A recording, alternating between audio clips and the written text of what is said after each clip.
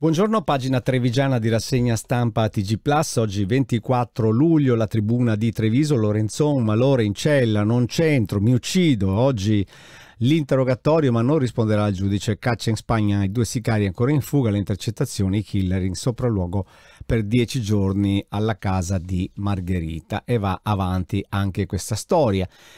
Suicidio assistito per una trevigiana, il primo caso nella regione, si parla della legge sul fine vita. Mogliano, inseguimento, 4 feriti, arrestato il ladro in fuga con l'auto. Altre notizie di cronaca e Piazza Borsa, nella fotonotizia, vedete, Treviso, una gang di ex galeotti rapinatori, minacce a chi passeggia, così i turisti fuggono. Piazza Borsa è sempre stata nel mirino delle forze di polizia. Allora, vediamo un po' poi l'Italia d'argento. Frigo trascina la staffetta 4%, avete visto il successo della staffetta 4%, peccato per pochissimo, poteva essere oro, però è andata così, insomma, è un bel argento. In ogni caso prima ammazza suo fratello durante una lite, poi si spara, lo scrive, lo riporta anche la Tribuna di Treviso, è un caso veronese, ma d'altronde anche i giornali delle varie province comunque riportano i fatti del Veneto. Troviamo su Gazzettino Patrizio alla vita da recluso in casa, omicidio suicidio, questo è lo stesso caso che abbiamo citato poco fa.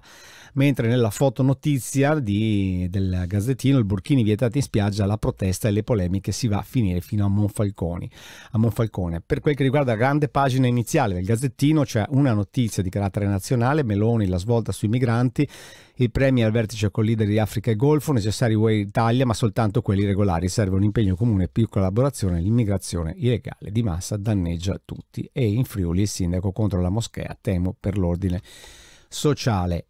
Corriere della Sera, sapete che lunedì non esce il Corriere del Veneto, ma si parla della staffetta d'argento per i Magnifici 4. E la Spagna, il governo difficile, beni popolari, male l'ultradestra, Vox, i socialisti, meglio del previsto.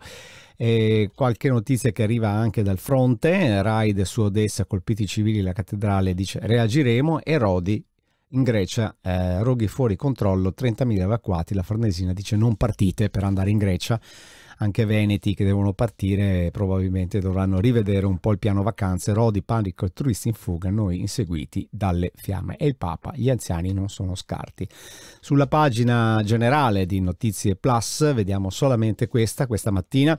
Mattarella fa 82 anni, gli auguri di Zaia, vede nell'autonomia il rispetto della Costituzione. Jesolo, muore ragazzo di 26 anni in un incidente stradale. E arriva da Ischia il nuovo presidente del turismo cultura di Confindustria Veneto Est. Poi le altre notizie le trovate scorrendo il portale. È tutto anche per oggi.